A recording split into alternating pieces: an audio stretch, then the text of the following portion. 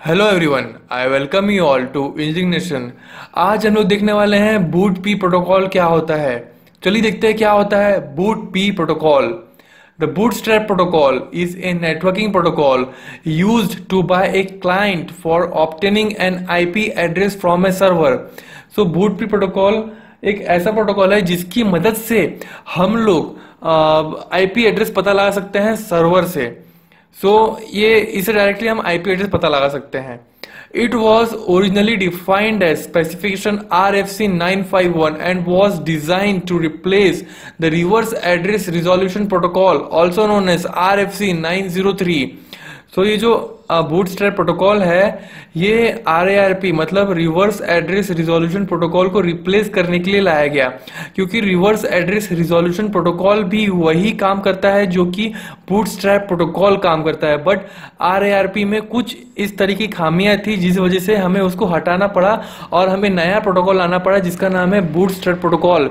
अभी RFC 951 and RFC 903 क्या है? ये एक ऐसे नंबर्स दिए जाते हैं, स्टैंडर्ड्स दिए जाते हैं। RFC के ऊपर हम लोग मैं एक न्यू वीडियो बनाऊंगा। RFC का फुल फॉर्म होता है रिक्वेस्ट फॉर कमेंट। इसको आप नेट पे भी सर्च कर सकते हैं या तो मैं अभी एक्सप्लेन करूंगा नेक्स्ट वीडियो में या अगली आने वाली वीडियोस में। Bootstrap protocol was intended to allow computers to find what they need to function properly after booting up। मतलब Bootstrap protocol की मदद से जैसे ही कंप्यूटर चालू होता है वैसे ही वो काम करना चालू हो जाता है Bootstrap protocol। इसलिए इसका नाम Bootstrap दिया गया क्योंकि बूटिंग प्रोसेस से ही काम चालू हो जाता है इसका। BOOTP was largely replaced by more efficient dynamic host configuration protocol DSCP, which has more options and flexibility।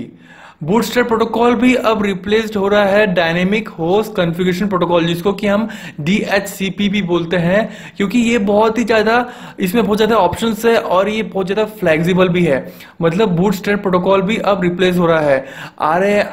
RARP को रिप्लेस किया बूटस्ट्रैप प्रोटोकॉल ने, बूटपी प्रोटोकॉल ने, एंड बूटपी प्रोटोकॉल को अब DHCP रिप्लेस कर रहा है बूटपी प्रोटोकॉल को। ये इस तरीके का चेंज चल रहा है पूरा। Bootstrap protocol is used to establish a network connection during a computer initial boot up during the bootstrap protocol। जैसे ही मैंने आपको बताया bootstrap protocol जो है नेटवर्क कनेक्ट करने की कोशिश करता है जैसे ही हमारा कंप्यूटर इनिशियल बूटअप लेता है। ठीक है। Originally the protocol used floppy disk, but it was soon integrated into computer hardware in motherboards and network adapters so that no external drive is needed। इसका मतलब ये है कि जो प्रोटोकॉल था पहले के ज़माने में ये फ्लॉपी डिस्क में ही यूज़ होते थे, ये फ्लॉपी डिस्क में आते थे, ये फ्लॉपी डिस्क में सेव होते थे। फिर हम इसको हमको बाद में फ्लॉपी डिस्क से निकालना पड़ता था इस प्रोटोकॉल को। बट अभी क्या हो रहा है कि अभी ये प्रोटोकॉल को हमने इंटीग्रेट ही कर दिया हमारे हार्डवेयर के मदरबोर्ड में या हमारे नेटवर्क अडेप्टर में, जिसकी मदद से हमको अब एक्सटर्नल ड्राइव की जरूरत नहीं पड़ रही है।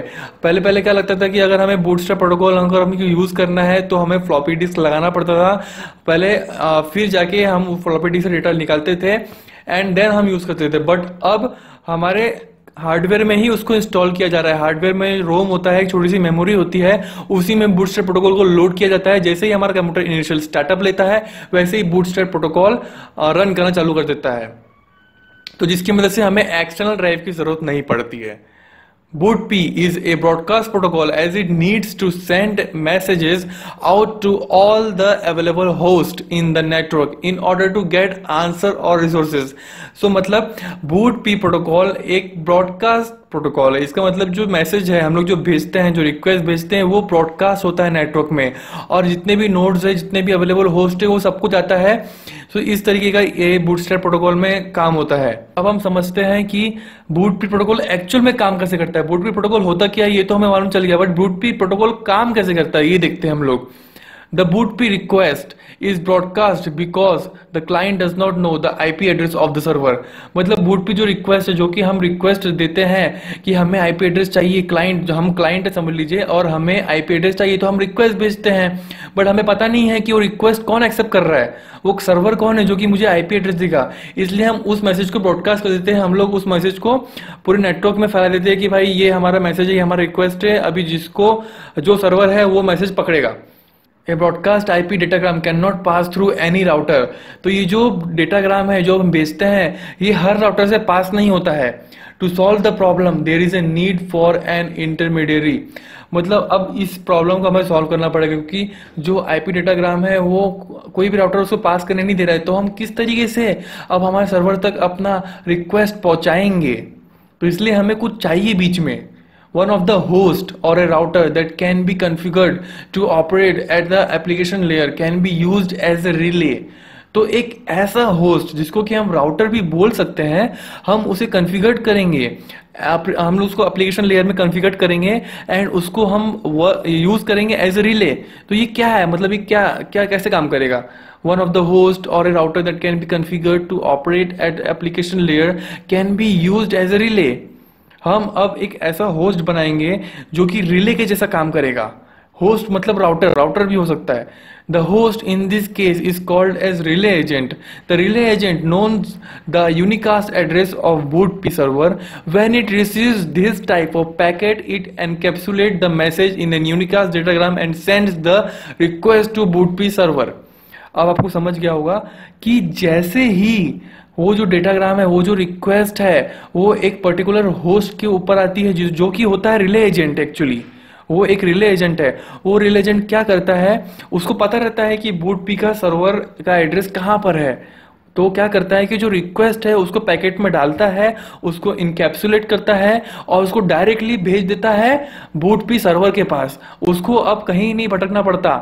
तो एक आपके पूरे नेटवर्क में एक ऐसा सिस्टम रहेगा, एक ऐसा राउटर रहेगा जिसको कि डायरेक्टली BOOTP का सर्वर का एड्रेस पता है। तो जैसे ही जो आपका रिक्वेस्ट है वो घूमते रहेगा नेटवर्क में, और जैसे ही इसको मिल गया, इसको मतलब एक राउटर को जो कि रिले एजेंट है वो डायरेक्टली पकड़ के भेज देता है। उसको अब वो नहीं सोचता है कि अब इसको घुमाया जाए, वो मैसेज डायरेक्टली पकड़ के BOOTP सर्वर के पास भेज देता है। तो इस तरीके से पूरा काम हो रहा है। The packet carrying a unicast destination address is routed by any router and reach the BOOTP server. तो उसके बाद जो हमारा रिले एजेंट ने जो काम किया, रिले एजेंट ने उसको पैकेट में डाला, एनकैप्सुलेट किया, उसमें मैसेज चिपकाया, उसमें एड्रेस चिपकाया और उसको भेज दिया। उसके बाद सब राउटर उस एड्रेस को पढ़ते हैं और उसको बारी बारी से BOOTP सर्वर के पास पहुंचा देते हैं। The BOOTP server knows the message comes from relay agent because one of the field in the request message defines the IP address of the relay agent। मतलब जो BOOTP सर्वर है उसको पता रहता है कि जो मेरे पास मैसेज आ रहा है वो रिले जो एजेंट है वो भेज रहा है। कैसे मालूम चला उसको? क्योंकि उसमें रिले एजेंट का IP एड्रेस चिपका रहता है। तो इस तरीके से BOOTP एड्रेस को भी मालूम चल जाता है कि भाई ये मेरा बंदा ही भेज रहा है, तो कुछ काम का ही है। The relay agent after receiving the reply send it to the BOOTP client। तो जैसे ही BOOTP सर्वर मतलब वो भेजता है, हमारा रिप्लाई भेजता है, वो रिले एजेंट के पास आता है और रिले एजेंट उसके बाद BOOTP क्लाइंट जो कि हम है, हमको भेज देता है वो IP एड्रेस डायरेक्टली। तो मतलब एक रिले एजेंट मतलब एक समझ लीजिए कि बीच का काम कर रहा है हमारे और एक सर्वर के बीच में, BOOTP सर्वर के बीच में। इसको अब हम समझेंगे और अच्छी तरीके से इस डायग्राम के जरिए। तो देखिए इसमें BOOTP क्लाइंट यानी हम लोग है, ठीक है, और ये रिले एजेंट है उसके बाजू में। तो क्या होता है कि हम लोग जैसे रिक्वेस्ट भेजते हैं, ब्रॉडकास्ट रिक्वेस्ट, देखिए नीचे लिखा हुआ है ब्रॉडकास्ट रिक्वेस्ट। तो ब्रॉडकास्ट रिक्वेस्ट पूरे नेटवर्क में मतलब आसपास में जितने भी नोड है सबको जाएगा। उसके बाद रिले एजेंट उस नेटवर्क को पकड़ेगा, उस ब्रॉडकास्ट रिक्वेस्ट को पकड़ेगा। रिक्वेस्ट को पकड़ने के बाद क्या करेगा, उसको पकड़ेगा रिक्वेस्ट को, ब्रॉडकास्ट रिक्वेस्ट को, और उस रिक्वेस्ट में डायरेक्टली, क्योंकि उसको पता है BOOTP सर्वर का एड्रेस कहाँ पर है, ठीक है, रिले एजेंट को पता है BOOTP सर्वर का एड्रेस कहां पर है, बट हमें नहीं पता है।